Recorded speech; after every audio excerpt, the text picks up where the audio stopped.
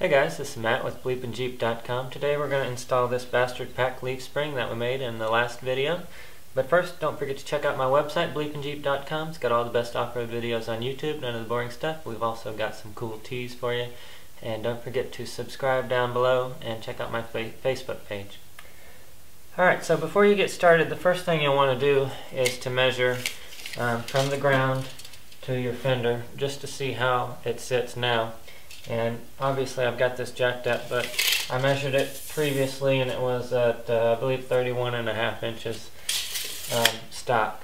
So you want to do that before you install this so you'll know how much lift you're getting, and you can adjust accordingly. Alright, after you do that, let's get started. Alright, so the first thing you'll want to do is jack this thing up pretty high on the axle, and then take the jack stand, put it under the frame rail, up as high as it'll go, and then let down your jack.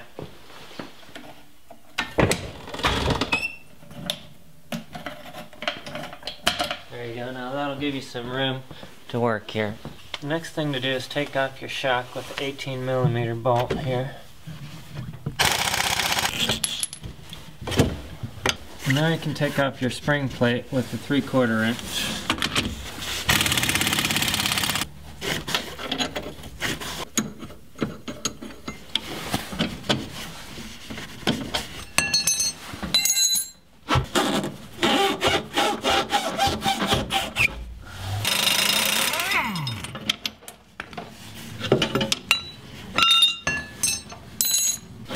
Alright, now while you're down here, you can just go ahead and remove your rear sway bar altogether. Just 4 bolts on either side here will take this off. A lot of people remove this as soon as they get the chance, and I don't think it's even needed, and most people agree.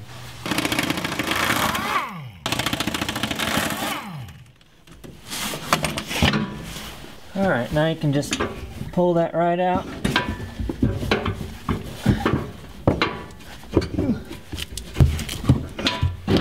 There we go. Make sure to save that, and you can use it as a yard ornament.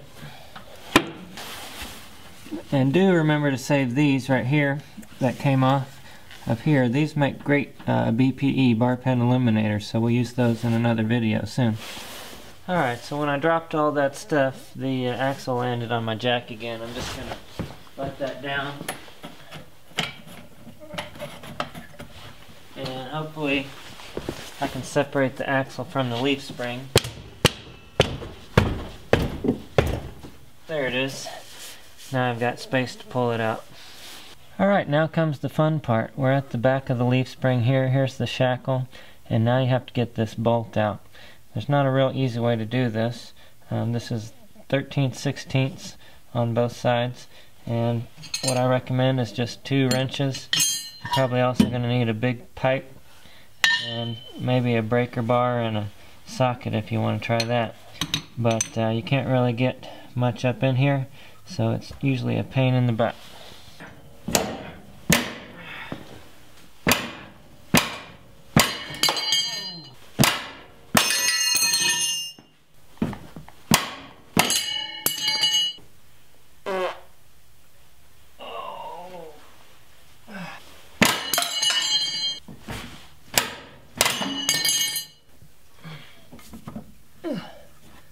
Finally got it.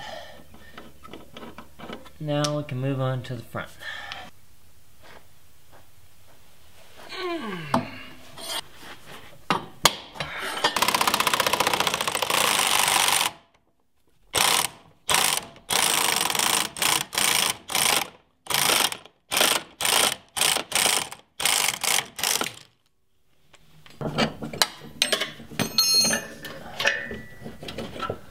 Alright, so we finally got it unbolted on the front and the back. Now we should be able to pull it out.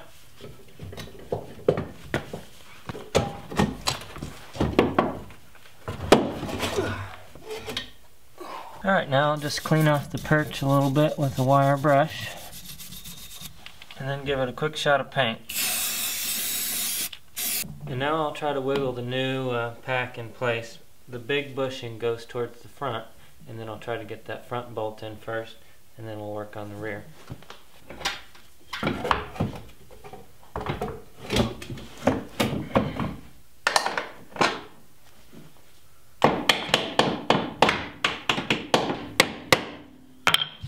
Alright, now just make sure that this front bolt is where it needs to be. Don't tighten it down, but just make sure it's in the hole.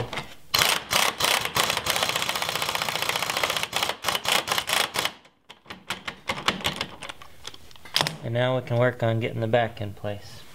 Alright, so getting this bolt in can be a little tricky, and it helps to have two people.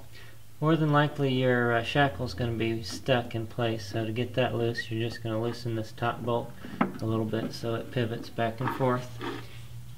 And then what you're going to do is pry down your your leaf spring, and see if those holes will line up.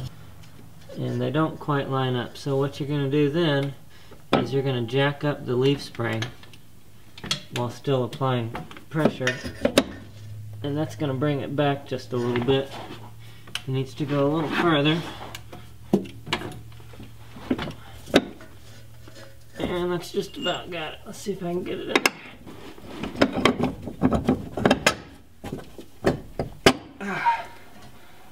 There it is.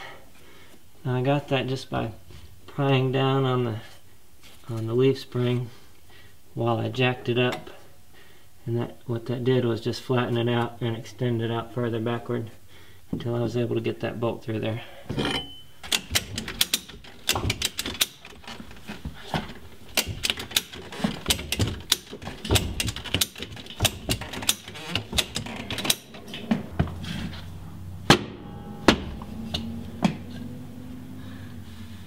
And there it is. I just kicked it and you can see that it dropped down into that hole. It's kind of hard to see from there, but basically there's a hole on the bottom of this spring perch that needs to line up with that pin.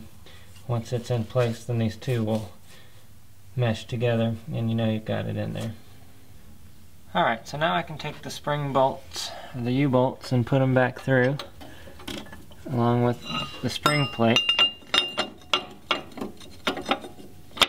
Now with this bastard pack that we did, you can reuse your original U-bolts. If you're going to be putting a block in there, or if you're going to be adding any more leaves than we did, then you'll have to get new, longer U-bolts. And you can get those at trailer supply places or online, sometimes even at auto parts stores. Alright, so you want to go around and tighten these good and tight. You want to make sure that you get them both, instead of tightening one all the way down and having it sticking way up and the other one not so much. You want to get them pretty much even, and tighten them down good and tight, and then you're going to want to come back and check them in about 500 miles and then come back and check them in 1,000 miles or 10,000 miles. You just want to make sure that these stay tight because they have a tendency to come loose whenever you're messing with them.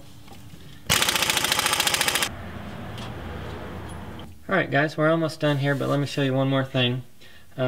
This bastard pack came with spring clips, but if it didn't, you can purchase these separately and add these on.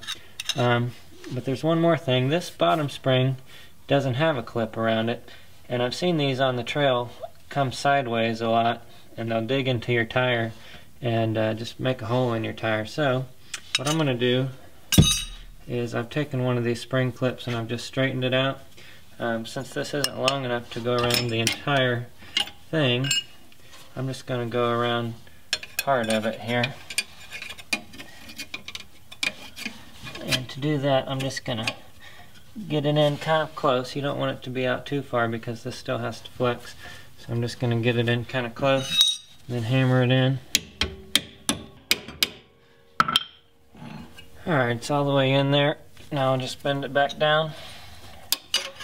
Put this holder in place on the bottom. Now I'll just bend these clips up here and it'll look like this one over here. And that should hold this bottom spring from pivoting around inside there. Alright, now all that's left to do is tighten up the bolts on the rear and the front, and then we'll set it down and see what kind of lift we have.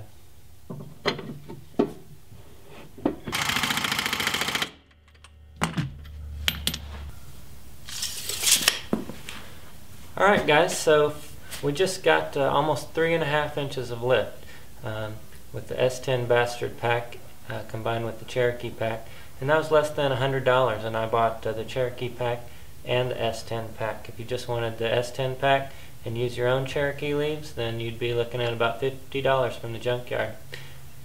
On our next video, we'll do the front lift, try and match the rear.